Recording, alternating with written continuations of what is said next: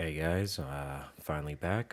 This one is going to be taking a look at Ergo on the now released 4070.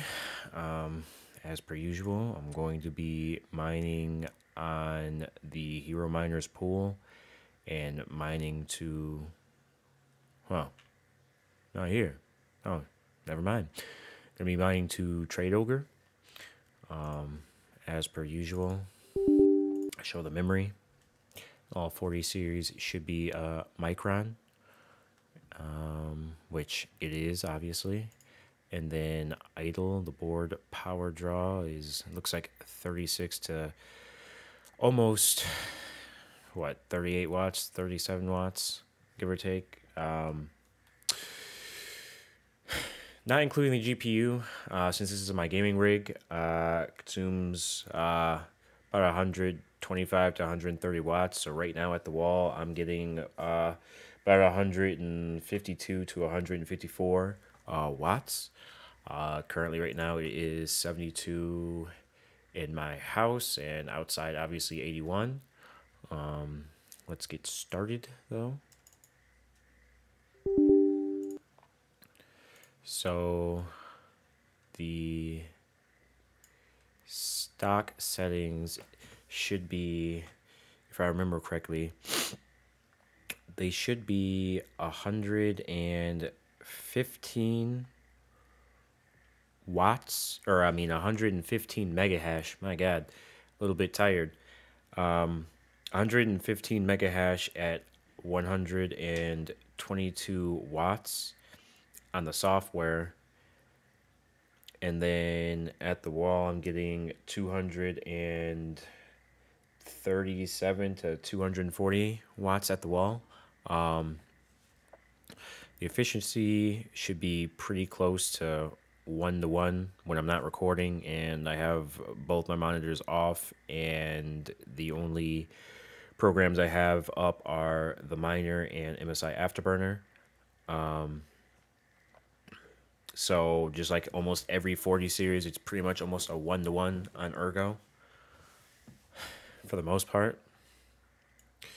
But this was pretty interesting for the 4070 for Ergo, at least for finding the overclock. I'll say that. Let this come on up. Here we go.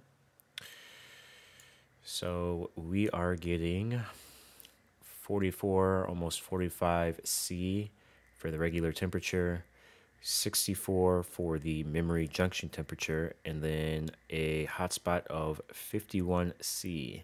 Starting to warm up a little bit, but then again, Ergo doesn't really run all too hot, obviously. Now for the overclock,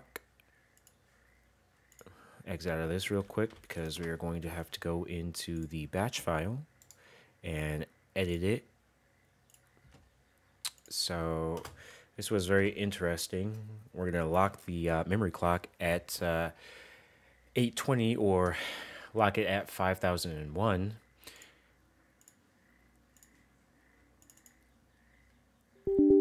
So we're really not going to be overclocking the memory. The reason why is because at least this particular card that I have actually clocked as high as 1900 on the memory, and I still was not getting as good of efficiency with the memory clocked all the way up, and the core should be,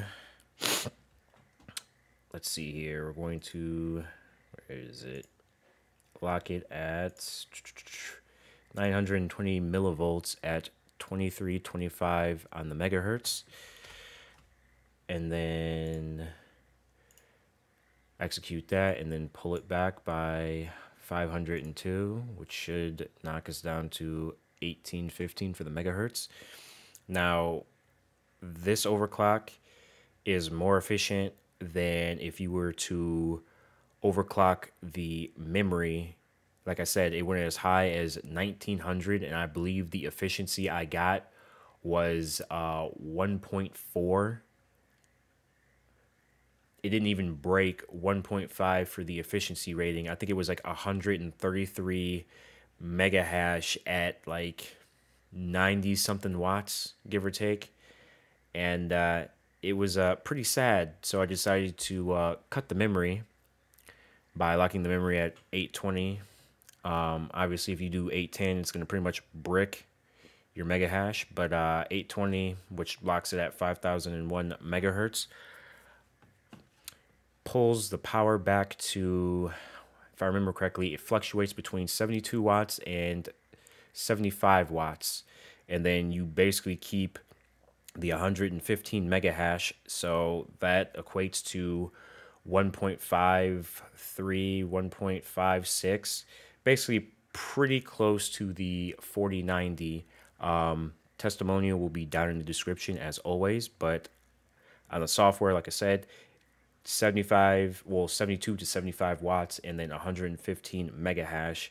And then at the wall right now, I am getting, looks like 190 watts to 192 watts on this. And obviously take a look at the temperatures, which this always usually runs smooth or and cool for Ergo, obviously. So we're getting 38 to about 39 C for the regular temperature, 56 C on the memory junction temperature, and 43 for the hotspot. So relatively cool. Again, for the true hash rate, and this is with just the program or the two programs being MSI Afterburner and the miner up and both monitors off. Pretty much 1.56, 1.55, basically the same as 4090 and the rest of the 40 series for the most part, basically hitting above 1.5. Anyway, thanks for watching.